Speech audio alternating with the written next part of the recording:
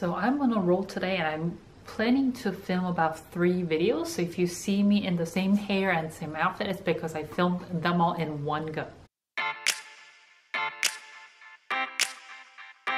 Hey guys, welcome back to my channel. So in today's video, I wanted to review one of my newest bags, the Louis Vuitton Noe GM in the vintage model. So for those of you who have been following my channel, you guys will know that I unboxed this, I think, during the month of February.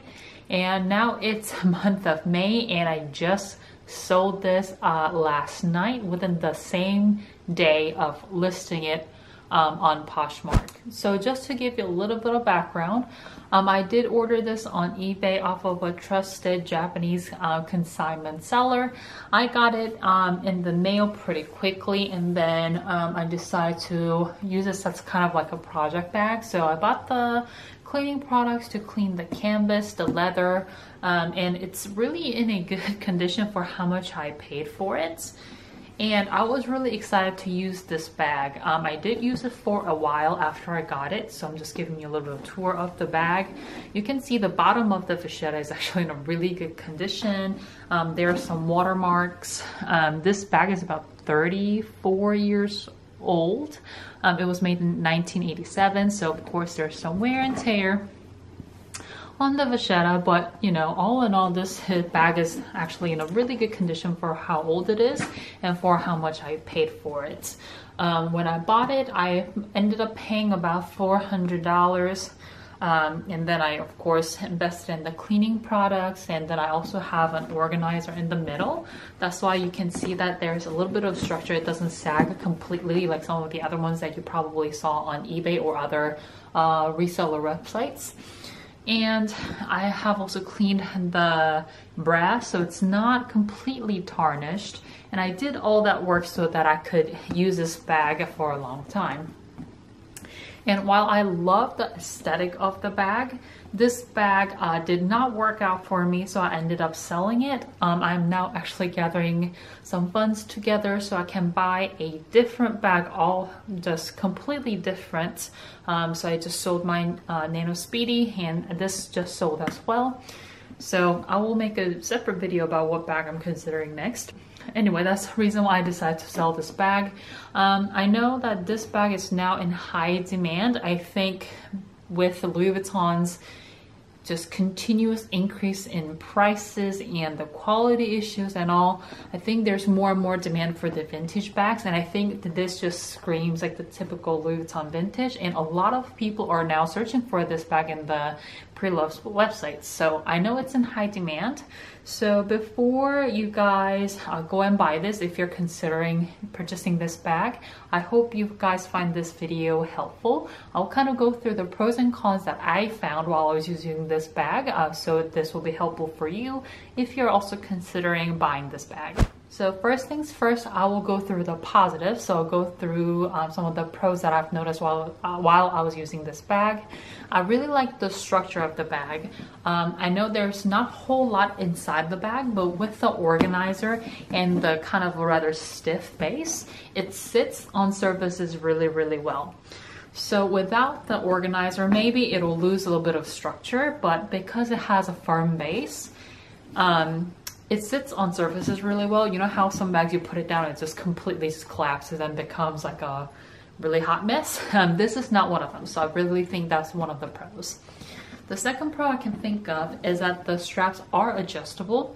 There are, I think, 5 holes on each side of the strap, so you can kind of adjust the strap length to really fit against your body. Mine is on the second to last, yes, second to last hole here, but if you're a bit shorter than me, I'm 5'7", you can definitely adjust the straps a little bit more to be a little bit shorter on you, so this bag can fit comfortably against your body. The third pro I can think of is how spacious this bag is. It really can fit almost everything that you will want to carry for your day-to-day, including maybe like a file folder, iPad, all of those things in here. So it's very, very spacious bag. And another pro for me, at least, is that it is kind of like an open style if you think about it, right? Because no one probably uses this bag completely closed like this. I mean, you certainly have an option to close it out, but with the strap tied how it's tied, like this here, you have a really open, easy access for me. And for me, a shoulder bag that has easy access so I can find my items really quickly, that is a huge pro. And then the last pro I can think of is the quality of the canvas. Now, this will only apply to the old Louis Vuitton canvases. The newer models of this bag they're going to have the pliable, very squishy canvas that Louis Vuitton does now.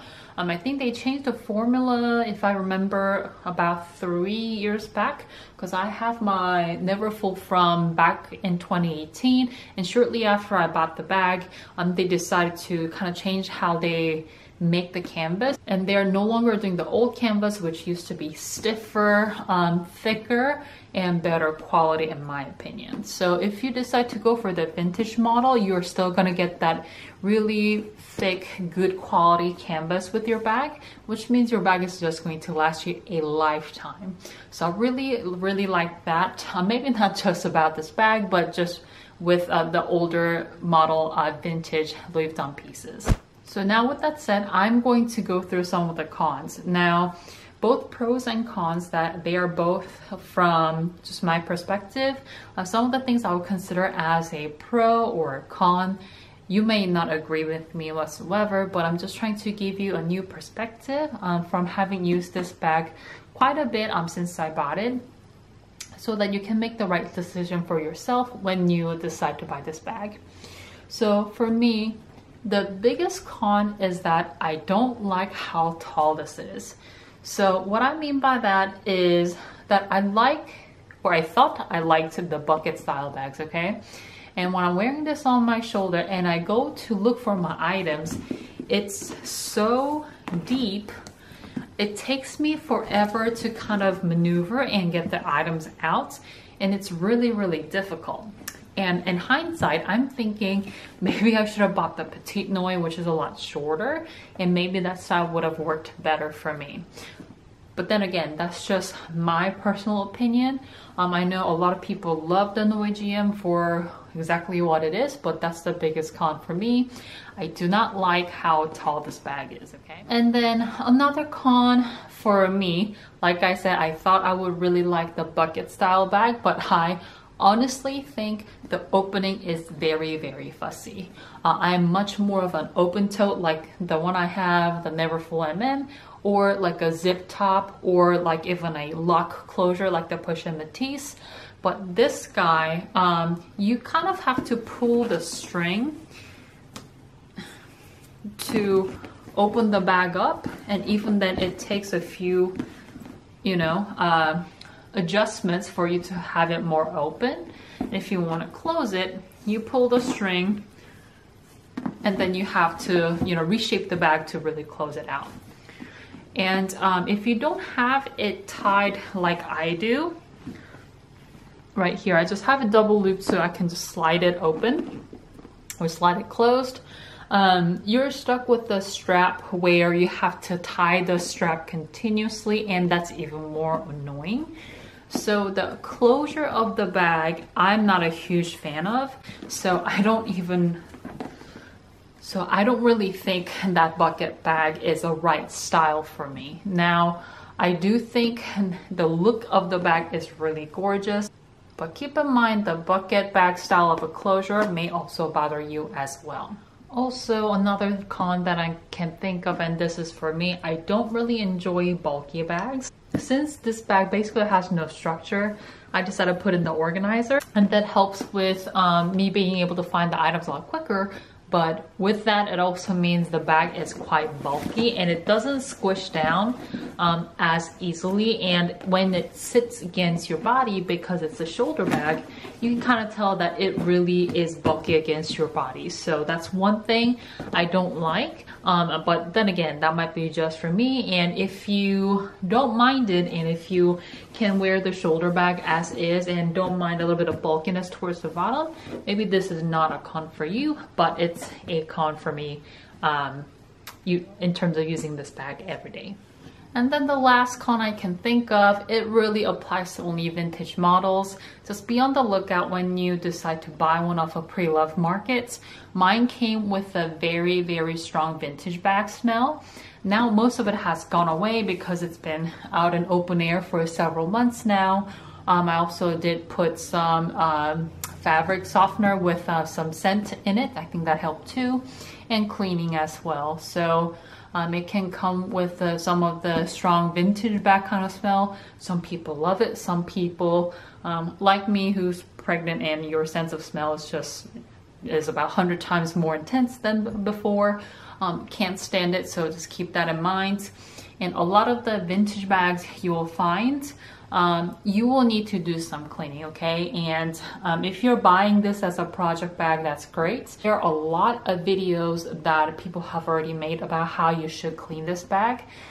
Go watch those. All I want to say is that don't be afraid to put the leather conditioner on the vachetta before you start cleaning, because once you put the water wipes, it's going to dry out your vachetta leather immediately. So all I recommend is that you can of course clean the canvas with wet wipes.